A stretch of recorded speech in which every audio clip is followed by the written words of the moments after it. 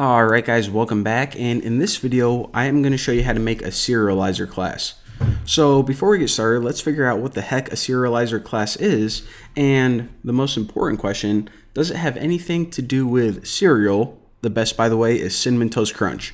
The answer to that is yes, it does. I'm just kidding, it doesn't. Alright, so a serializer class is a class that's going to convert this model to JSON data.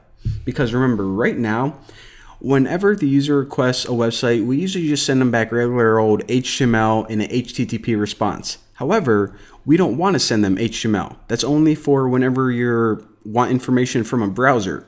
What we want to do is we want to send them JSON.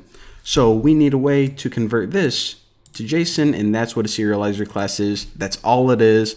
Whenever you read the documentation, they make it sound like it's something incredibly complicated. It's not. So I'm just going to name this class Serializers, and it's going to go right in my company's app right there. And in order to do this, we actually need to import some stuff from the REST framework. So from REST framework, import serializers.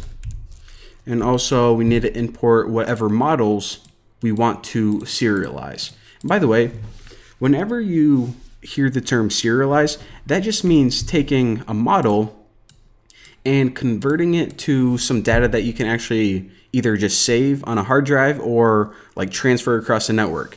Because the reason that we need to serialize things is, let's say that we have these stock objects. Well, you can use them in our program, but what happens when we want to save them to a thumb drive and give them to our friends? Well, we just can't save Python objects to a thumb drive, so that's why we need to serialize it. Basically, saving data in a format that you can transfer. So that's it. All right, where was I? So from models, import stock. All right, so the common class name for this is just whatever your model name is, which stock, followed by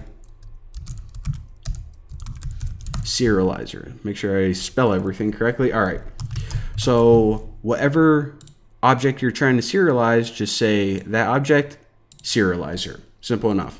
So now you actually need to inherit from serializers.model serializer. And again, this is all built in. You get it from the REST framework. Basically, we're gonna be converting something to JSON based on a model.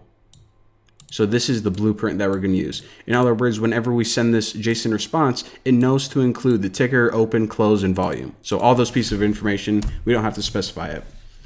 So now what we can do is we can make class meta, and we can actually further configure these. So the first thing you need to do is you actually need to say what model you're trying to serialize.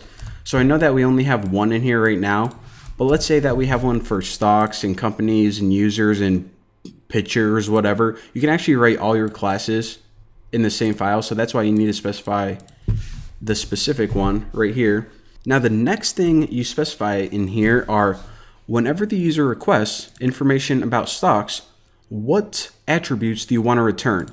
So you can either return all of them right here, or maybe you have some weird ID number, or maybe some, I don't know, formula about stocks you were working on and you don't want to send it to the user. Let's say that you only wanted to send them back the ticker and the volume. So how would you specify that? Well, if you use the keyword fields, then go ahead and add whatever attributes you want to send back. So I'll just write ticker and volume. So just like that. So then again, whenever they make a request that says, hey, give me information about Facebook, it's only going to send back their ticker and volume and not their open or close. Now, a cool little shortcut is, if you want to return everything, then what you can do is you can go in here and just type ticker, open, close, volume, or a shorter way is if you just go fields. It's giving me a red line. Thought I spelled it wrong. All right, so dunder all dunder. So double underscore all double underscore. And again, the reason that you may not want to do this is if you have some like weird primary keys or like ID number for the user that you don't want them to see, whatever. But in this example, I'm just going to go ahead and send back all of those fields. Boom, roasted.